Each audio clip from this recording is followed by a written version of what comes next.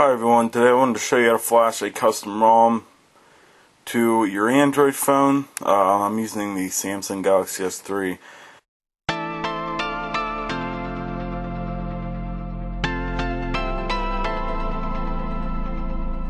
First thing you want to do is you want to download the file. I have mine in a neat little folder, S3 ROMs. So I have a few Galaxy S3 ROMs right here. All you want to do is your USB cable, you just want to hook it up. Okay, so once that's connected, it'll bring up a folder, or you can just find the, it should be under, right here, under your computer. So just double click on internal storage, and then it'll bring up your SD card. So all you want to do is just drag one of your ROMs over into the root storage and let it copy.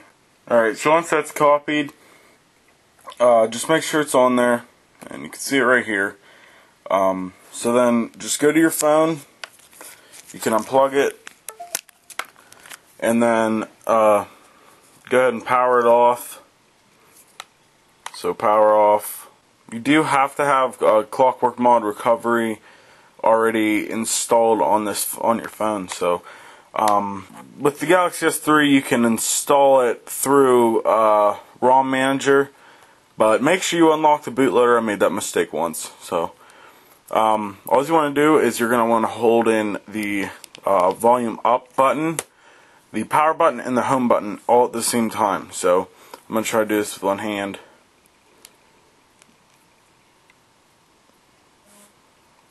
And then once it vibrates, you can let off. And here we go, it's Samsung Galaxy S3. Okay, now it's in Clockwork Mod Recovery.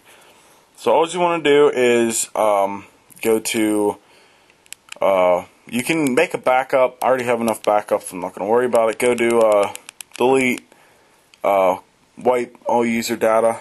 So you just want to let that wipe, and then go to wipe cache partition.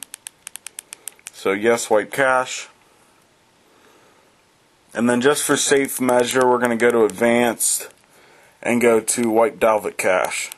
So yes, wipe Dalvik cache, and that does it pretty quick. Then we're going to go, and then we're going to click install from SD card, choose zip from SD card, and then we're going to click, mine's in a different folder. So right here, it's on right there, the pack T2VZW. So we're going to go ahead and click on that, and then we're going to click all the way down, click yes, install. Alright, so whenever that's done, you'll see it'll say install from SD card complete. If you have to flash G apps, which I believe I do on this, I'm going to flash the Jelly Bean G apps 4.2.2 G apps. Okay, so once that's done, just go back and reboot system now. Then once it goes kind of darker colored, that's when you know it's going to, it will take a few minutes whenever you're just starting it up, because it's a brand new ROM and everything. So don't worry if you think it's in a boot loop, just wait it out. Wait.